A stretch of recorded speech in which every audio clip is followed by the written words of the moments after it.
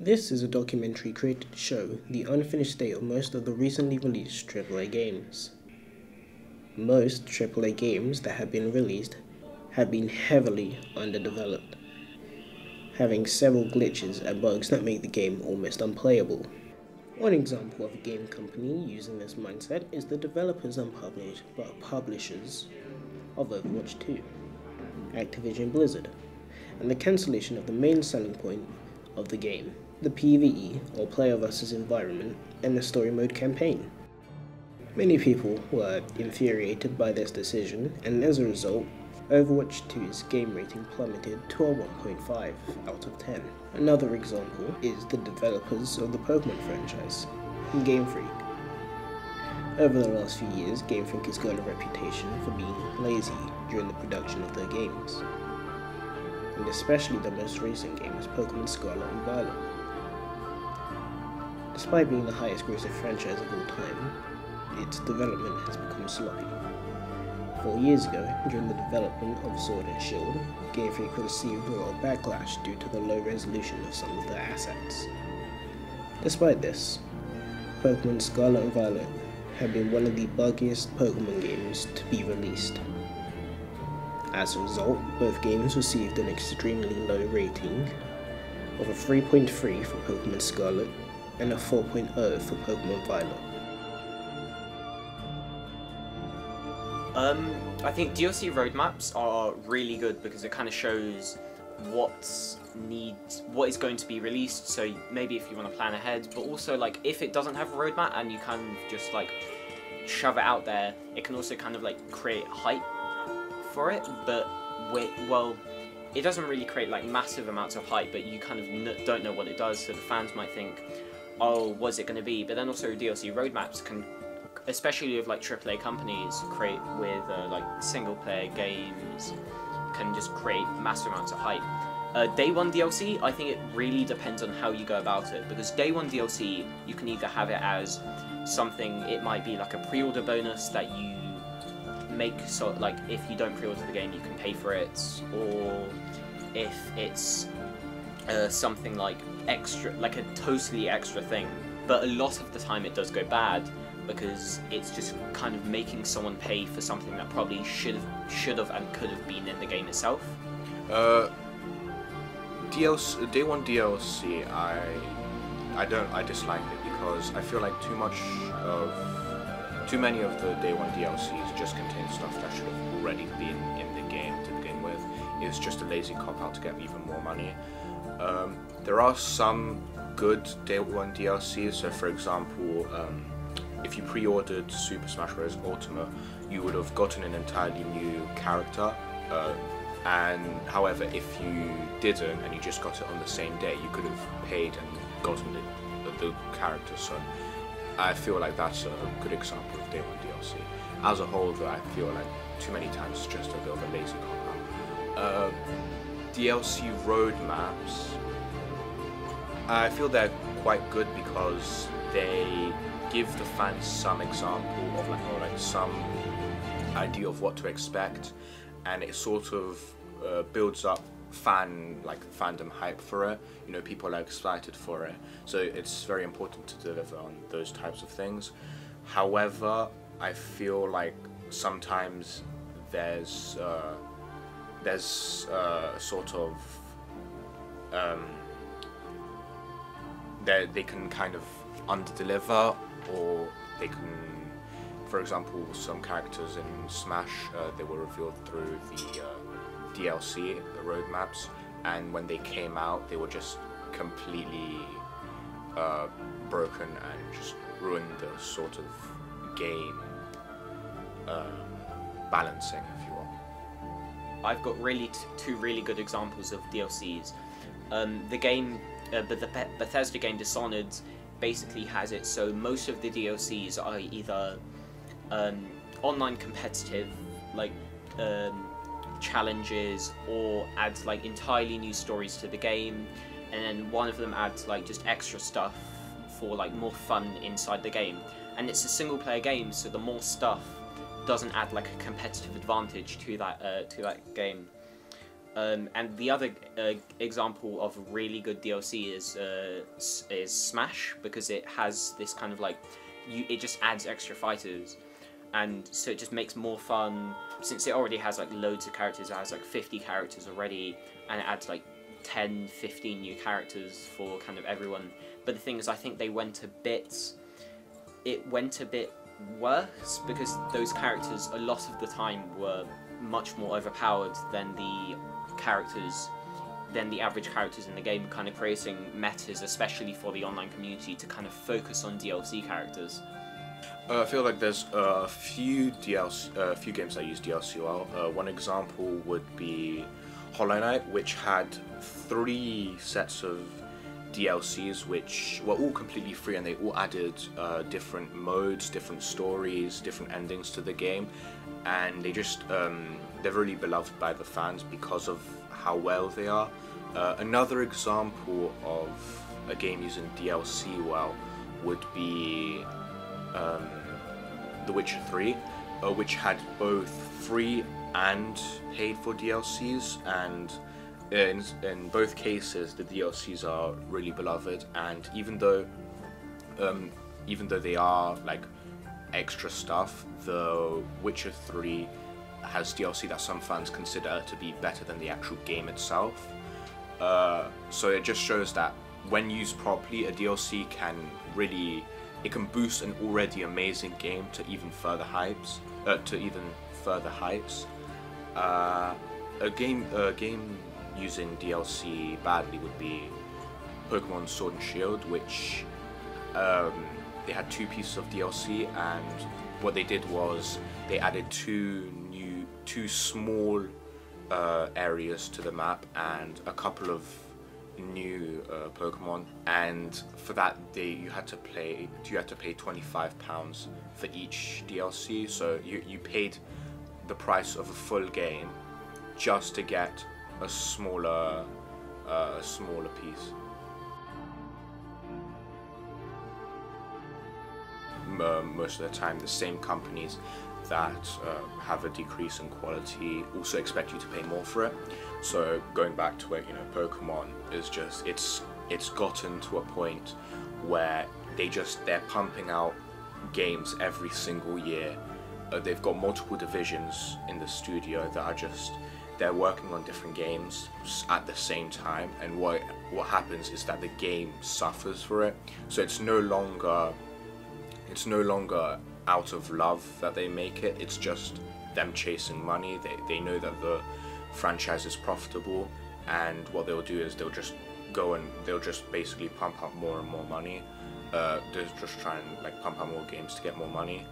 Another series, Assassin's Creed, it's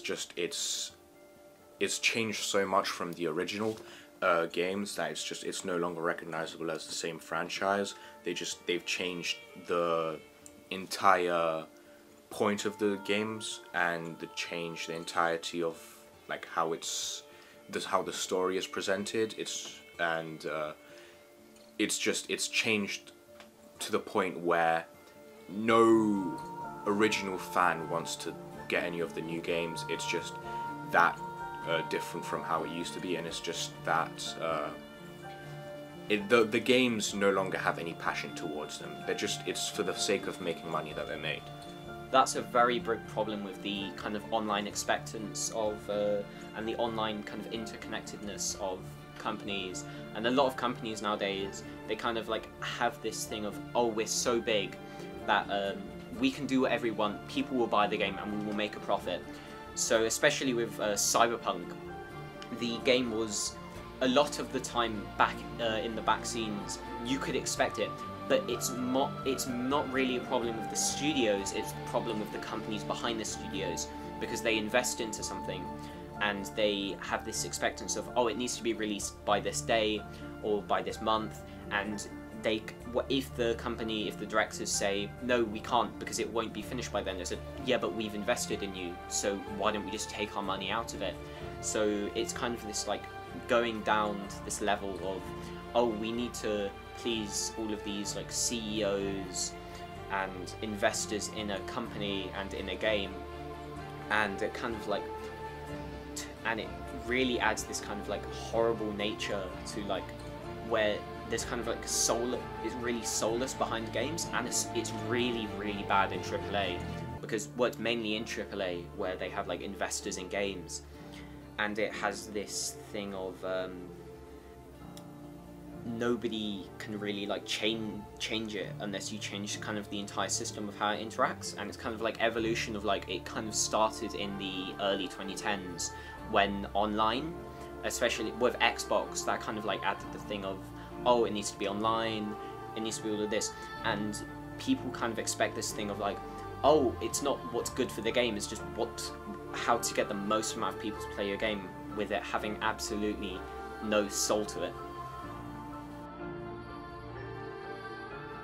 On release, well, the most recent example would be Legend of Zelda Tears of the Kingdom, because it was actually leaked recently that it was actually finished last March, but they took an entire year to fix just basically every single bug, and so they just had all of this internal stuff where they just postponed the game to make sure it was absolutely as solid as possible before release. But then there's obviously people who found like small exploits or something like that, but then it's fixed pretty quickly. The games come down to a sort of case-by-case scenario. There's no one series that has every game be amazing, because there'll be misses and all of that. I feel like a recent example of an amazing day one build quality would be Tears of the Kingdom, Legend of Zelda Tears of the Kingdom. When it came out, it was ever since it's come out, it's had like massive amounts of fame, you know, like lots of millions of copies sold, because of how much passion was put into it and how much quality there was to it. And you can tell that the people working there really enjoyed making the game, and it like really resonated with the fans. Again, Hollow Knight, when it came out, you know, it was really well made, and it was just the amount of care that was put into it resonated with people, and it's because of that care that they put into it that these games are successful. Like, the people who play it can tell that the people who make it, they don't care about money like certain companies like Game Freak. They actually, you know, care about putting a piece of art out there. Because microtransactions are microtransactions are when you pay for usually like an in-game currency from real currency at like a fixed rate for like internal game stuff. Most of the time it's in online games, and I think unless it's, say, like an MMORPG, it should never give competitive advantage to someone who has it.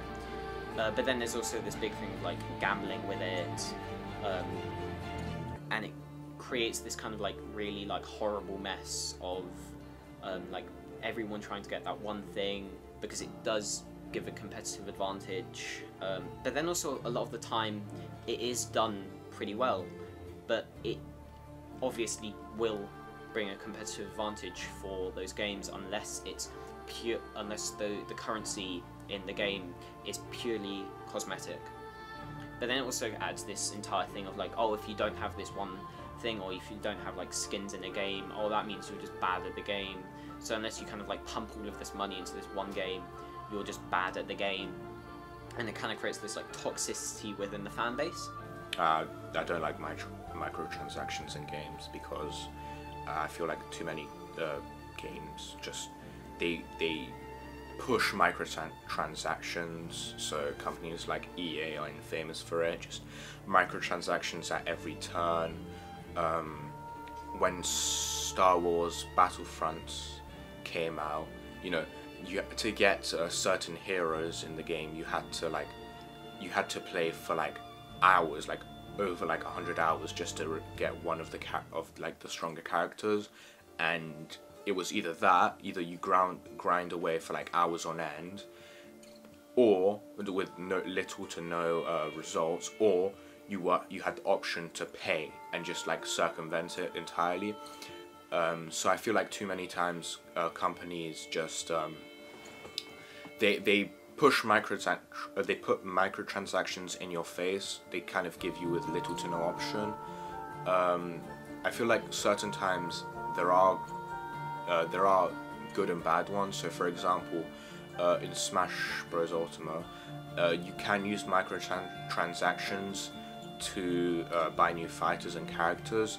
However, these characters, despite like they add a breath of fresh air, you know, they're much beloved by the fans, they are very game-breaking. They are like significantly stronger than the base characters that you can have in the game. So it feels like if you don't have those characters, you aren't able to like fight on the same level as them. So it feels like they're pushing it too much. They're pushing the option of microtransactions in your face, really. I feel like microtransactions should only really ever be as a cosmetic thing, or like it shouldn't impact the game experience itself. It should just kind of be like an extra thing, or like a benefit to you. It shouldn't like break the game that you're doing. Overall, I think most AAA games are built to make you buy the absolute minimum at launch, then make you pay more for DLC that should have already been in the game, or scrapped ideas or content. This is supported by the idea of Day 1 DLC. On top of the increase in price for AAA games, people are often spending more money to receive the same or sometimes less content with more bugs or glitches.